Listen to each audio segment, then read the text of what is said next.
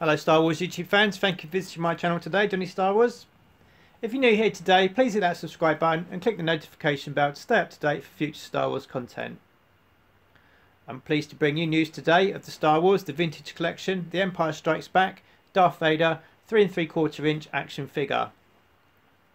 This figure is part of Wave 5A and was slated to be a European exclusive, although this appears not to be the case now. This premium, highly detailed, super articulated 3 3/4 inch scale figure of Darth Vader is a reissue of the same figure previously released in the Vintage Collection with a designation number of VC08.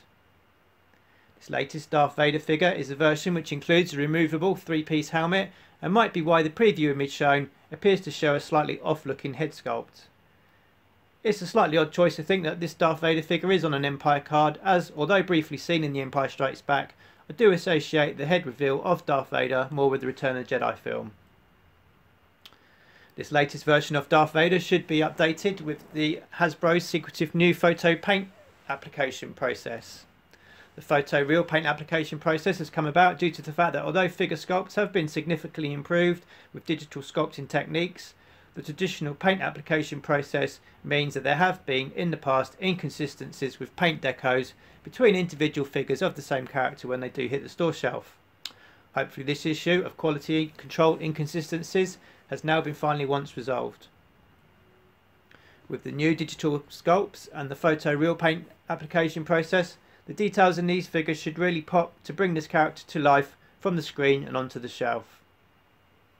The Vintage Collection Darth Vader 3 3/4 inch figure is due to be available from spring 2019, with many online toy retailers now open for pre-orders. The suggested retail price is $12.99 or about £14 to £15 if in the UK.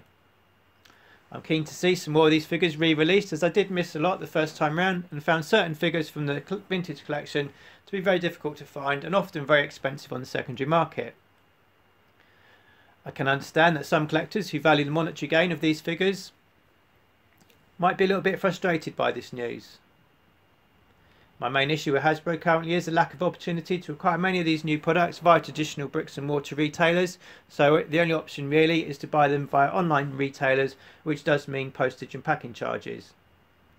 I'd be interested to hear your comments today about the Vintage Collection Darth Vader action figure. Will you be picking this particular figure up or any other figures recently announced in the Vintage Collection?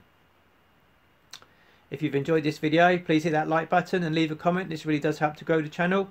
And if not subscribed, please hit that subscribe button and click the notification bell to stay up to date for future Star Wars content. Many thanks for watching today. Thank you for watching my video today. If you'd really like to help support the channel, please give me a big thumbs up and leave a comment. This really does help grow the channel. Also in the description you'll see a link to my Redbubble page. Please consider visiting this for some cool merchandise. Anything you do buy will really go to help bring you exciting future content. Many thanks for watching.